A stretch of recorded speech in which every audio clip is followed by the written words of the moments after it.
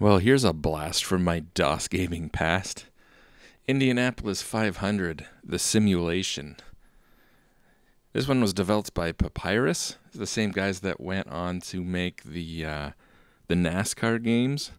And I remember in the sort of mid 90s, those NASCAR games were pretty popular. They seemed pretty demanding at the time. You needed a really powerful computer to run those games well. This one, on the flip side, I think runs pretty much on anything. This is one of those games that I grew up playing on my 286, and the speed that this thing could move around, even on a 286, was pretty impressive for the time. And so yeah, this game was I think pretty popular, mainly for that reason. A lot of people remember the graphics in this game, again, being pretty impressive. This came out in 1989. And it's very, very fast, very fluid. Again, this game was released in 1989 for DOS. It was also ported to the Amiga in 1990. I've never seen the Amiga version. I wouldn't be surprised if it had more colors on screen. This game, I think it uses VGA, but for some reason it's certainly not using the 256 color mode. Game at first glance is a pretty typical racing game for the time. You basically have to qualify, and then you can do the race. But there's a lot of options in this game when you're racing as far as damage.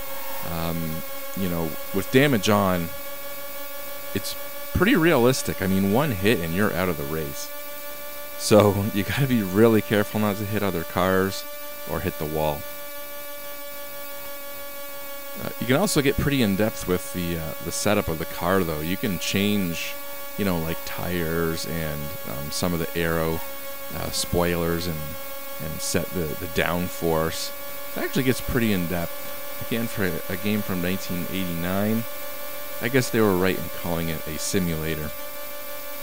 It's pretty advanced compared to most racing games at the time. And again, these guys went on to do the NASCAR games, which got really popular. They did a sequel to this game, which I've never seen. Again, this is just one of those games that I had growing up. It was a copied floppy. I don't even remember where it came from. I don't remember who gave it to me.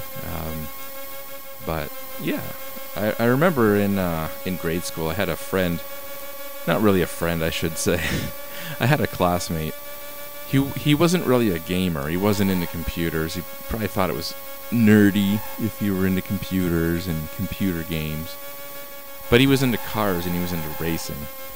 And I remember I brought him over one day to play this game, and he was amazed. He was loving this game. So maybe I got him into computer gaming after all. Yeah, it's just one of those games. Once you saw it, it was pretty impressive for its time. And again, for a car racing sim, it's pretty good. And yeah, I guess that's it. I don't have a lot to say about this game. There's not much to see, but it's certainly a good looking game. Controls really well. It's super fast, and it's a fun game. Definitely one I played a lot back in the day on my 286. Well, anyways, that's it.